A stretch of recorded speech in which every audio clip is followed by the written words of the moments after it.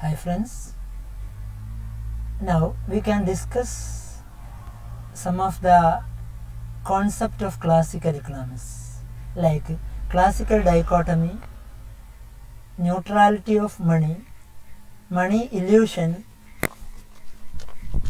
Pigou effect and real balance effects. Classical dichotomy refers to the idea that real and nominal variables are to be analyzed separately. According to classical economists, the changes in the monetary variables do not affect the real variables like output, employment and interest rate. Money is therefore neutral in the sense that it cannot affect the real variables like employment and output. The change in money supply will lead to direct and proportionate change in the price level alone. Okay, now neutrality of money. It implies that a change in the quantity of money will lead to a proportionate change in the absolute price level, while the relative prices and the real variables like output, employment, etc. are unaffected. That is, according to classical economics, the role of money is neutral. Money is just a veil. It acts only as a cover. The change in money supply will lead to changes in the price level alone. It do not affect the real variables like output and employment. Okay. According to classical economists, money is neutral, but according to Keynes, money is not neutral. Similarly, the monetarists like Caldor considered money is neutral in the long run, but in the short run, money is not neutral according to monetarists. Now, the third concept is money illusion. The concept was introduced by Irving Fisher, the American economist. It refers to a problem faced by those people who considered the face value of money alone without considering the purchasing power of money. The workers subject to money illusion feel better off when their money wages double, even though the prices also double, because when prices increased and money wages also increased at the same rate, the real value of money remains the same. So, those persons who do not consider the real value of money, or those persons who consider only the absolute value of money, that is the face value of money, may subject to the problem of money illusion. They think their income has increased if they do not consider the real value of money. That is the concept of money illusion. Now, Pigou effect. A.C. Pigou explained the effect of fall in prices on demand, consumption, output and employment. It is termed as Pigou effect. Pigou defined wealth as the money supply divided by the current price level. That is the wealth, the real value of wealth. He says that when the prices are falls, when the prices fall, the real value of money increases. Then the people can purchase more.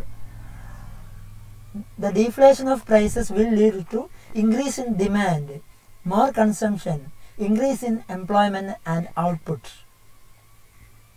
Pigou also explained this as the real balance effect.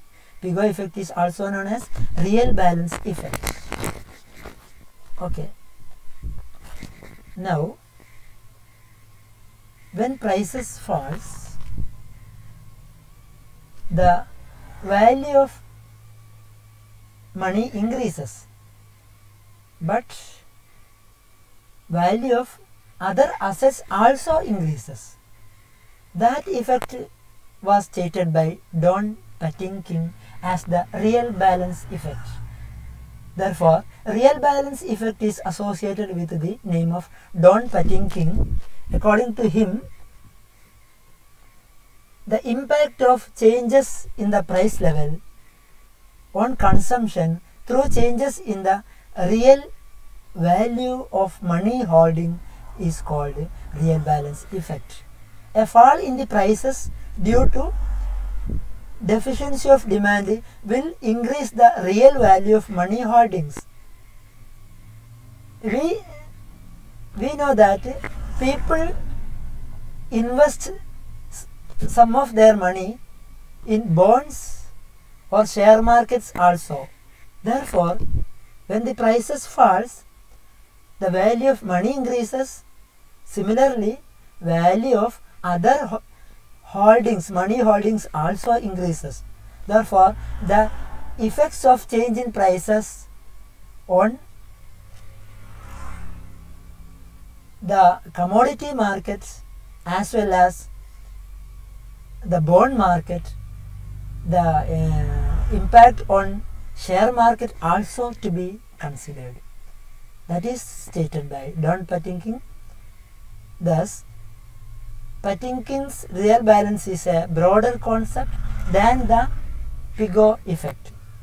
Don King explains the impact of change in prices on the demand, employment, output, and the impact on bond market and share markets.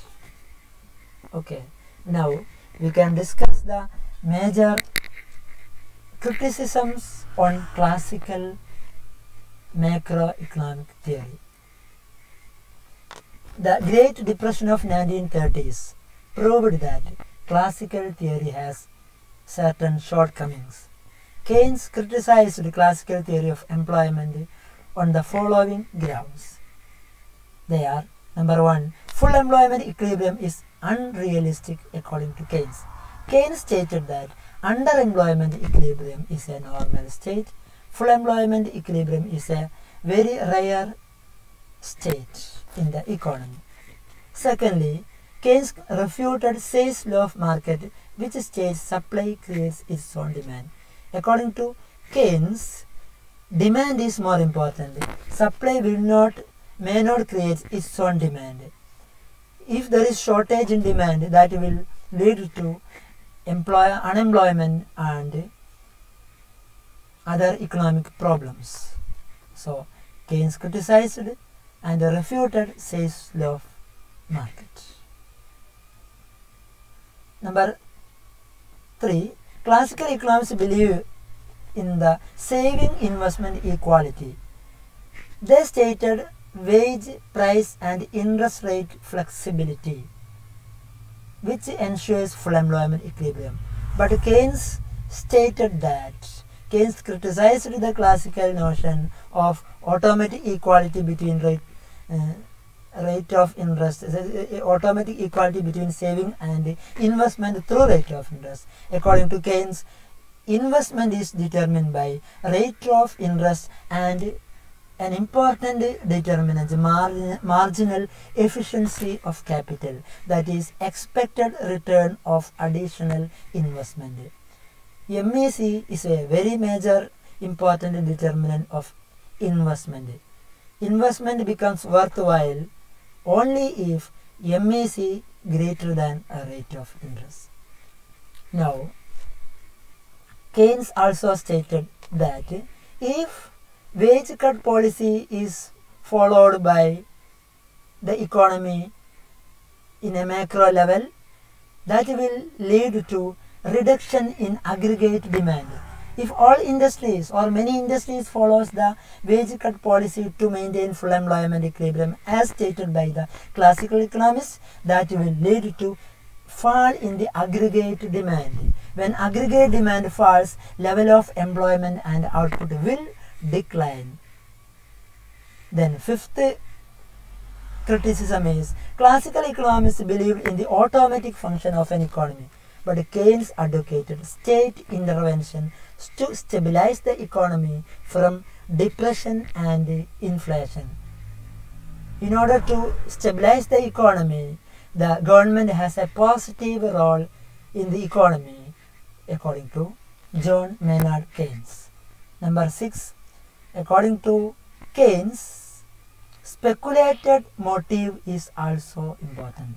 Demand for money, according to classical economists, is confined to transaction demand and precautionary demand. People demand money for transaction purpose and for precautionary purposes like unexpected expenditures, and for speculative purpose also, for making advantage in the change in rate of interest in the future, according to Keynes. So Keynes elaborated the demand for money. Seventhly, classical economists believed in long-run full employment equilibrium. Keynes believed in short-run economy. Keynes stated that in the long run we may all debt. So Keynesian economics is majorly related to short-run economics. And now I am concluding here. Thank you.